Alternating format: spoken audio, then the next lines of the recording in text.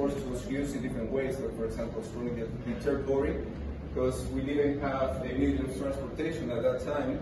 At that time there wasn't infrastructure here in our country. There wasn't cars, there were motorbikes and all those things, because it was in the 15th century. So we used this medium of transportation for going everywhere in the farms, just around the country. And as you know, at that time we didn't have the infrastructure we have nowadays. So this horse is used nowadays for transportation too, but in great productions, in big productions, like for example for managing the cattle and taking the cattle to the places they wanted to go. When they have like 1,000 heads of cattle, they gotta take those animals to some places, and they gotta transfer all of them by the usage of these horses, with the cowboys.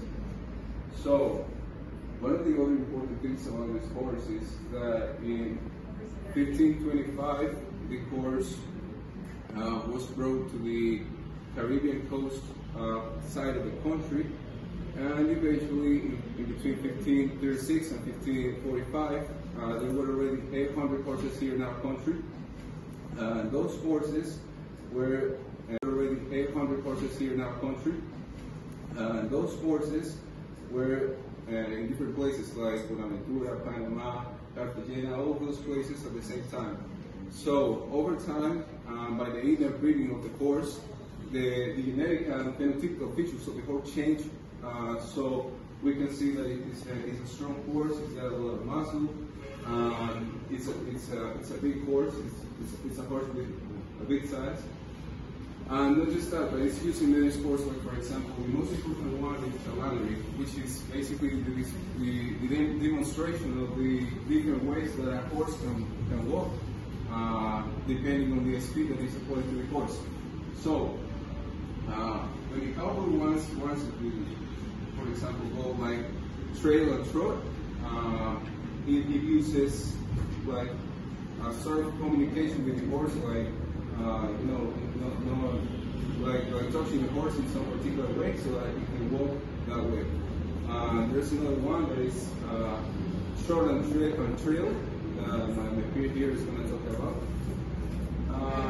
That's pretty much almost everything about the horse. The other thing that is important is that the horse has got a lot of different features, like for example the speed, the strength, and it's a noble race. It means that it can be dominated a little bit easily. Your trail or trot, it uses like a sort of communication with the horse, like like touching the horse in some particular way so that you can walk that way. There's another one that is short and trail that my peer here is going to talk about. That's pretty much almost everything about the horse. The other thing that is important is that the horse has got a lot of different features, like for example the speed, the strength, and it's a noble race. It means that it can be dominated a little bit easily. The other thing that I want to talk about is probably that the horses is still used, unfortunately, for non-important uses, like for example carrying things nowadays in some places. So it's not good, because this horse ain't designed for those kind of works, like carrying a carriage or something like that. And it destroys the structure of the horse, so it shouldn't be done. That's pretty much all I have to say about it. So here's here, I'm going to keep going with the presentation. If you have any questions or something like that, feel free to ask me in Spanish if you want, and I'm going to ask you. Yes. The scientific name is called Colombian Caballos, the scientific name. The king is Mamalia, the field is Cordada, the class is Mamalia, the order is Electra, the family is Equide, and the gender is Equus.